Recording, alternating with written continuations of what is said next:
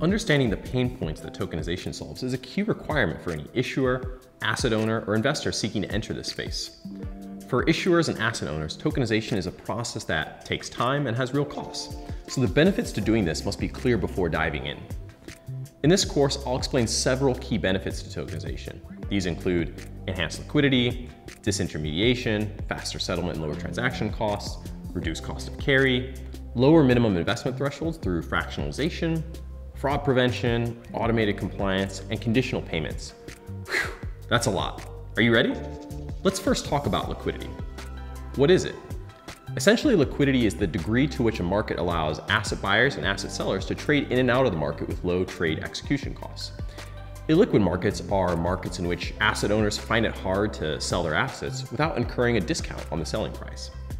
Many factors categorize liquid markets, but one of these factors is most relevant to our course today: how easy it is for buyers and sellers to access the marketplace and exchange assets. Blockchains can contribute significantly to asset liquidity because blockchains are a common digital infrastructure that token owners can use to authorize transfers between each other near instantaneously. For example, when Bitcoin owners wanted to make their Bitcoin more liquid and usable in decentralized finance applications, they tokenized their Bitcoin on the Ethereum network so that they could be liquid and usable across a wider variety of new services. We also see cases where financial institutions decide to tokenize a bond onto the Ethereum blockchain so that the asset is liquid and usable in Ethereum decentralized financial services. In this case, the bond is made more liquid in a token form because it is more easily tradable and can be used as collateral for other services.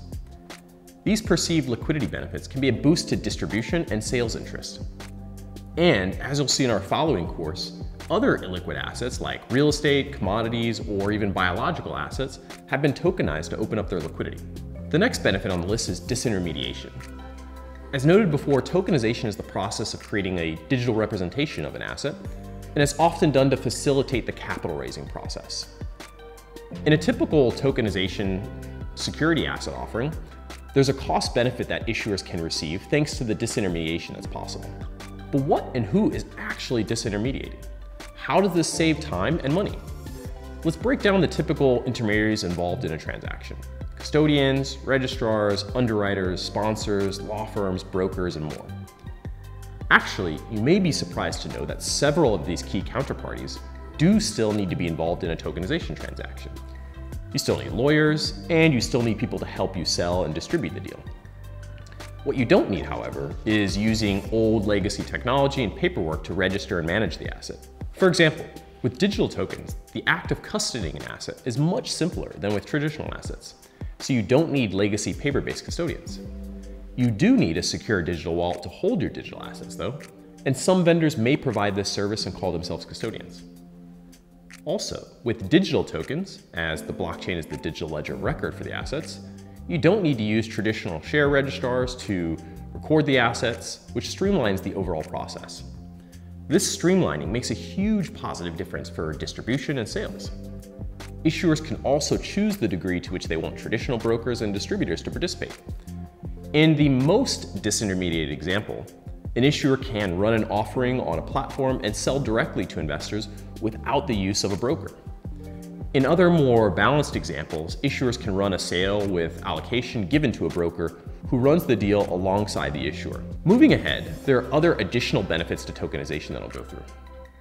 First off, real-time settlement is often highlighted as a key benefit of tokenization.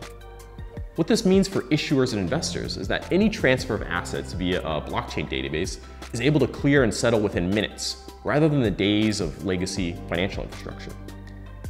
Real-time settlement is also what allows for a potentially more efficient post-trade infrastructure in equities markets. And that will most likely redefine what it means to be a central clearinghouse in the future. Faster settlement time and lower transaction costs are also the key benefits that have driven issuers to create digital fiat currencies like stablecoins that are able to settle cross-border payments faster and cheaper than using banking infrastructure like SWIFT. Secondly, holding a valuable asset or commodity in digital form, or transferring ownership in digital form, allows you to reduce risks associated with physical holding or transport. For example, Imagine if you wanted to sell fine art to a buyer in a different country. Assuming the art is held in a third-party vault or warehouse, by transferring only the digital ownership token to the buyer and retaining the art in the vault, the buyer and the seller don't need to worry about physical logistics risks.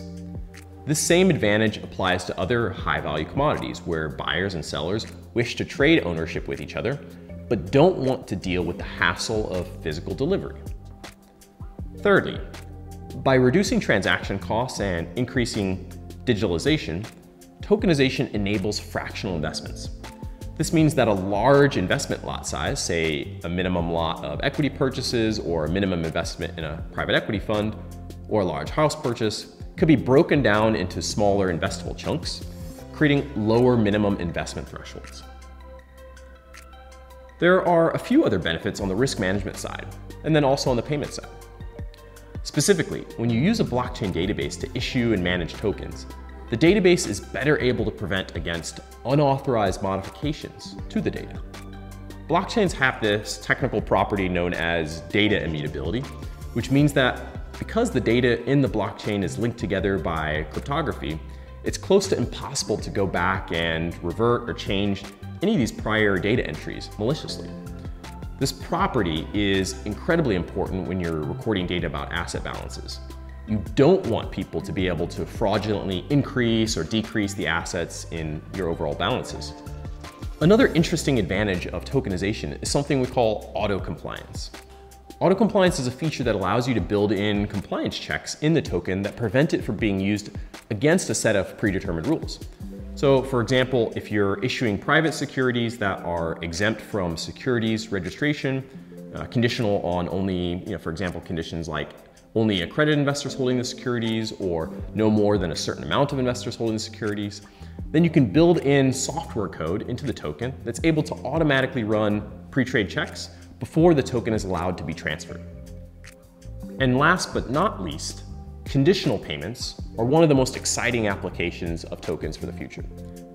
In this case, similar to the auto-compliance example, in the token you can write specific rules into the asset token that allow transfers to get auto-triggered upon specific events happening. For example, you could build tokenized purchase order contracts, which essentially are balance sheet assets, that auto-trigger a locked-up payment to suppliers once specific physical delivery conditions have been made. This has massive automation efficiency potential. It's also a good example to end on, as smart automation is one of the key hallmark benefits of tokenization that is attracting issuers and investors alike to invest in this space. In the next course, we'll be looking at what specifically we can tokenize.